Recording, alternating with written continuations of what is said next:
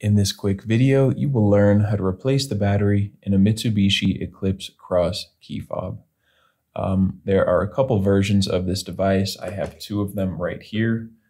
There's also one that looks just like this, but it doesn't have that trunk button. So it's just a 2-button key fob. The process to open these up, it's the same for all of them, and they all take the same battery as well. So the only things you will need are a CR2032 battery, which you can get online, and I will put a link down in the description that will take you over to Amazon so you can check the price on these or pick them up if you are interested. And you will also need a small screwdriver, a small Phillips head screwdriver, the correct size to remove this little screw right here. So if you don't have something this small, I would recommend this set that I personally use. Has a couple different sizes of flat and Phillips head, and I'll put a link for that in the description as well. It is just a couple bucks on Amazon.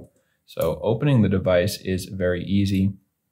We will start by removing this screw in the back. Just go ahead and pull that out and set it to the side. And from here, you can just try to work it open with your fingers. And if that is, especially coming in the corner, you can get kind of a better pull on it by going in there. You could also just take a flathead screwdriver. If it is kind of feeling stuck for you, take a flathead and go in this corner and just try to give it a little twist until it comes open. And there we go. We have access to the battery now. If you have a keychain, key ring, it might fall off. It's going to be on this little post. It's okay. We'll put that back on at the end.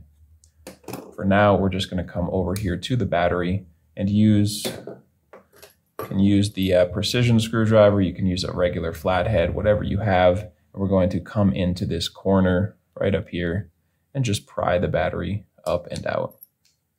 Comes out very easily, as you saw. There it is. That's a CR2032. So go ahead and dispose of your old battery and take your new 2032. And we want to be putting this in positive side down.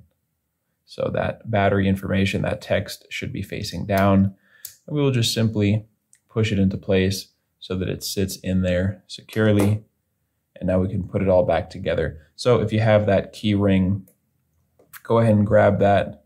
Take the front or the top of the device and just drop that on the post there.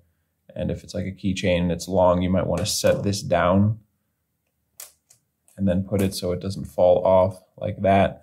And then take your other side of the device and just sit it back on there. And once you squeeze it together, it will be nice and secure. Just make sure everything is all lined up. And then all we need to do is put this screw back in there and tighten it up. There we go. Super simple. I hope that was helpful for you. Hope it saved you a couple bucks. And you can always, if you liked this video, I'd really appreciate if you told me in the comments so we can get your feedback, or you could just give this video a like. And if you ever need help with another one of your key fobs, you can remember to come back to this channel. We have you covered with tutorials just like this one for the devices for almost every make and model out there.